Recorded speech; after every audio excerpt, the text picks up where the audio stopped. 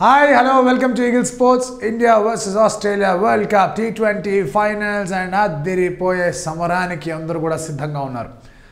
Women's world cup T20లో India ఆట తీరు చూసుకుంటే కనుక గ్రూప్ స్టేజెస్లో 4-4 గెలిచారు కాబట్టి సెమీఫైనల్స్ వాషౌట్ అయిపోయినా కూడా ఫైనల్స్లోకి అడుగుపెట్టారు. ఎందుకంటే ఇంగ్లాండ్తో పోల్చుకుంటే Indian women have the better league stage record.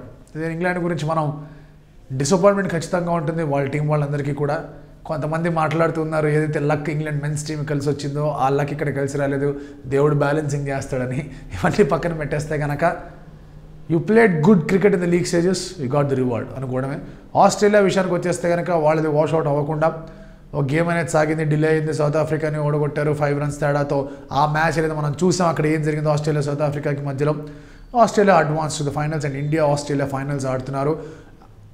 ఒక రకంగా చూసుకుంటే ఆర్గనైజర్స్ కానివ్వండి, ఎవరికన్నా ఆ టీం విషయంలో కానివ్వండి, హోమ్ టీం కనుక ఫైనల్స్ దాకా వచ్చిందంటే కనుక డెఫినెట్లీ వాళ్ళందరికీ అదొక ఆనందం. క్రౌడ్స్ వస్తారు, టికెట్స్ సేల్ అవుతాయి, అది ఇది అని చెప్పేసి.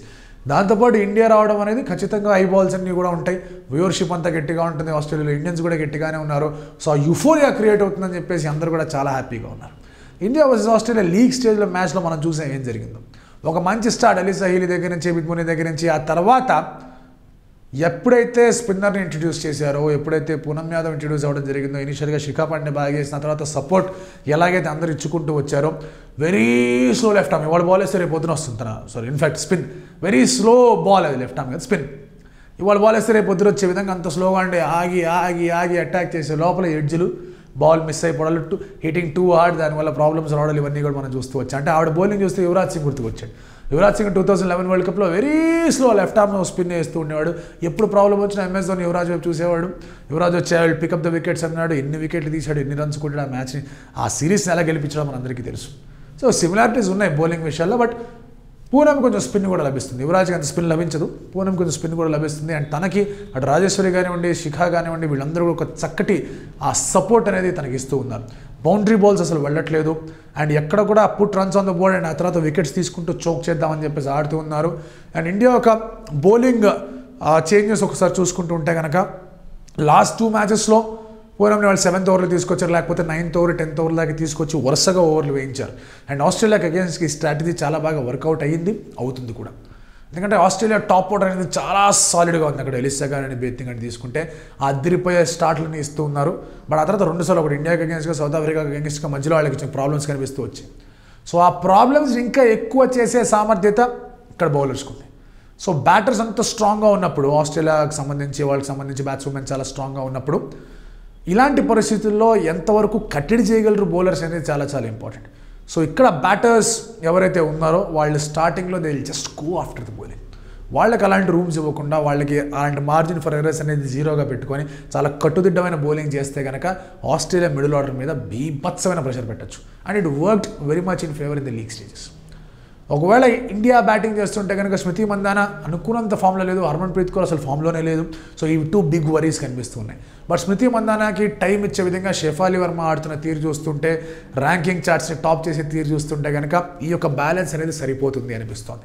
ఆ తర్వాత జమైమా రోడ్రిగ్స్ తను ఆడే ఆట చూసుకుంటే షీ ట్యాంకర్ రోల్ ప్లే చేస్తుంది. ఎందుకంటే ఆ తర్వాత ఫామ్ అటు ఇటు లేదు కాబట్టి let's play she tanker role అని చెప్పేసి కోచ్ దగ్గర నుంచి క్లియర్ కట్ ఇన్ఫర్మేషన్ ఉంది. ఆ తర్వాత వేదా కానివ్వండి, వీళ్ళందరూ కానివ్వండి బిగ్ హిట్టింగ్కి వెళ్లకుండా చాలా జాగ్రత్తగా ఒకానొక స్కోర్కి తీసుకెళ్ళి మన బౌలర్స్కి సరిపోతుంది అనుకున్న స్కోర్ దాకా ఈ బ్యాట్స్మెన్ తీసుకెళ్తూ వచ్చారు. సో ఇలాంటి పరిస్థితుల్లో ఒక క్లియర్ కట్ స్ట్రాటజీ ఉంది, ఒక అప్రోచ్ కూడా ఉంది. ఎవరిని కూడా ఒక బీభత్సమైన హిట్టర్స్ అయిపోయి కొట్టేయండి అని ఎవరికి చెప్పట్లా, ఓన్లీ షెఫాలీకి మాత్రమే లైసెన్స్ ఉంది. సో ఇండియాలో కొన్ని లూప్ హోల్స్ ఉన్నాయి. ఆస్ట్రేలియన్ బౌలర్స్కి అవన్నీ తెలుసు, ఎస్పెషలీ వాళ్ళ స్పిన్నర్స్కి బాగా తెలుసు. స్పిన్నర్స్ అగేన్స్ట్ షెఫాలీ రికార్డ్ తీసుకుంటే కనుక స్టార్ట్ ఆఫ్ ది ఇన్నింగ్స్లో కొంచెం బాల్ స్లోగా వచ్చి కొంచెం అటు ఇటుగా ఉంటే షెఫాలీ విల్ ఫాల్టర్ అని చెప్పేసి ఒక క్లియర్ కట్ ఇండికేషన్ తన ఆడిన అన్ని ఇన్నింగ్స్లో చూసుకుంటే కనుక. సో మేబీ బోత్ సైడ్ నుంచి అక్కడ స్పిన్ రావచ్చు. షెఫాలీ ఎర్లీ వికెట్ వచ్చిందంటే కనుక tremendous pressure on Indian middle order పడుతుంది. సో షెఫాలీస్ వికెట్ అనేది చాలా క్రూషియల్లీ ఇక్కడ ఆస్ట్రేలియా కన్సిడర్ చేస్తూ ఉంటుంది. ఇండియా విషయానికి వచ్చేస్తే కనుక ఆస్ట్రేలియా ఓపెనర్స్ని వాళ్ళు if they are not allowing them to get to a start, ఆ తర్వాత ఆస్ట్రేలియన్ మిడిల్ ఆర్డర్కి పెద్ద క్వశ్చన్ మార్క్సే ఉన్నాయి.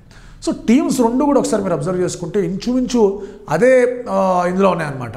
అంటే ఒక విమెన్ టు విమెన్ కంపారిజన్ పెట్టుకున్నా, లేకపోతే top order, middle order, lower order bowlers అని తీసుకున్నా, ఆ కంపారిజన్లో తీసుకుంటే కనుక టాప్ ఆర్డర్ మంచి ఫామ్లో రన్స్ ఇవ్వాలని ఒక ప్లాన్ ఉంటుంది, ఆ తర్వాత మిడిల్ ఆర్డర్ కన్సాలిడేట్ చేయాలన్న ప్లాన్ ఉంటుంది, లోవర్ మిడిల్ ఆర్డర్ వచ్చి కొట్టాలన్న ప్లాన్ ఉంటుంది. ఏవైతే ప్లాన్స్ ఏవైతే ఉంటే ఐడెంటికల్గా ఉన్నాయి.